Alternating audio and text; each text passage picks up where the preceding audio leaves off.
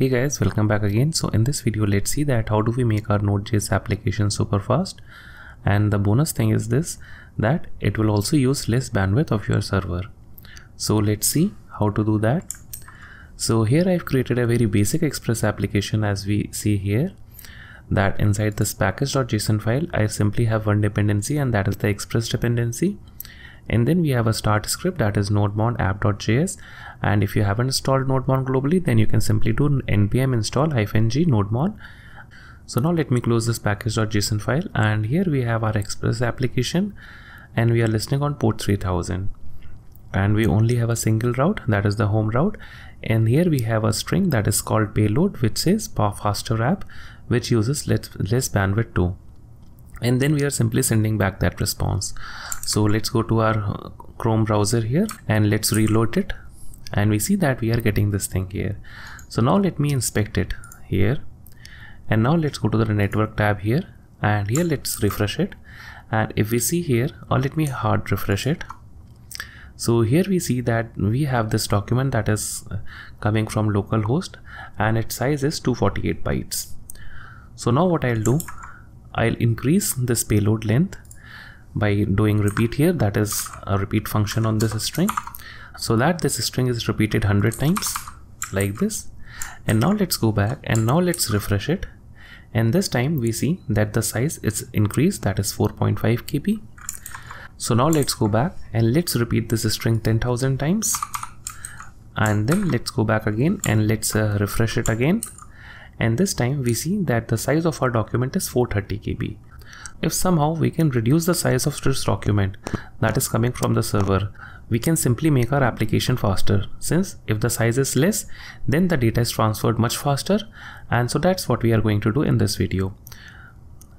So now what we can do, we can reduce the size that is coming from the server, and it is very easy to do. So let's go back here, and for this we need to install one dependency, and that is called compression. So let's install that. So npm install -save compression like this. And then we are going to use this compression module as a middleware. So firstly let me start the application like this.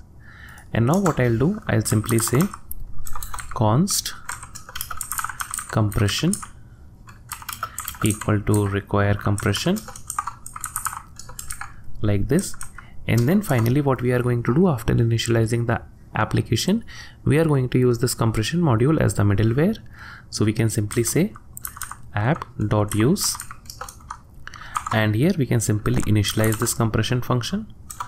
So compression like this, though here we can pass in an object here, and we'll be doing that in a moment. But firstly let's save this application, and let's go back here. And now previously, as we saw that for 10,000 repetitions of this string, we are getting a size of 430 kilobytes. So now let's hard refresh it again.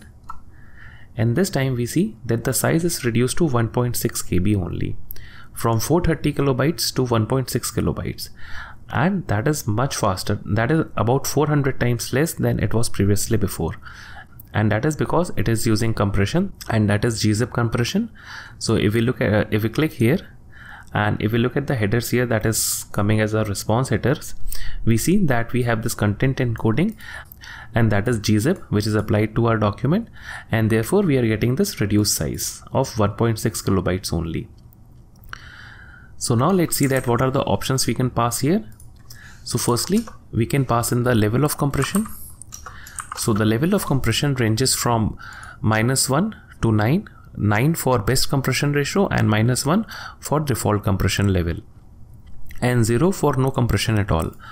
And for typical use cases, you should make the level of compression to be 6. That is the best optimization of CPU usage on your Node.js server. Or you can choose it to be -1, that is the default thing here. So let's keep it at 6 here.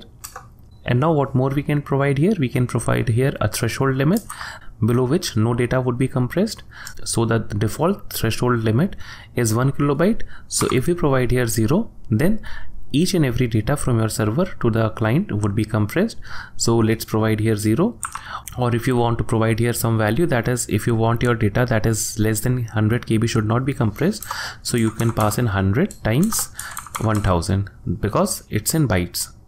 So therefore we are providing here that is any data which is less than 100 kilobytes should not be compressed. And then you can also pass in a filter function here. So let's pass in a filter function here that takes in request and response as the arguments here, like this. And here we can return false if we do not want compression on our request, or we can return compression.filter if we want compression on our request. So if suppose your client sends an header like this, that is if request.headers, and here suppose if your clients pass here an header like X no compression, then what we can do, we can simply return false from here. That is, we do not want this request to be compressed. Otherwise what we can do, we can simply return here that compression.filter, and here we can simply say request comma response, like this. Though I cannot demo you this thing here, but you can use this function also. So now let's see. So now let's repeat this string 1000 times, and this time I suppose that our threshold level would be less than 100 kilobytes, so our request would not be compressed. So let's force refresh it,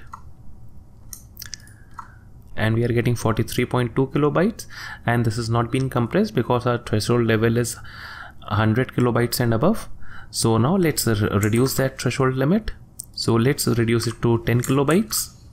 So now let's go, and this time let's refresh it, and this time we see that our document size is only 489 bytes, and it's not even a kilobyte. So previously it was 43.2 kilobytes, and this time it is only 489 bytes. So guys, this is how you can use the compression module in Node.js Express application, and it will make your apps much faster as compared to the traditional apps without using the compression module.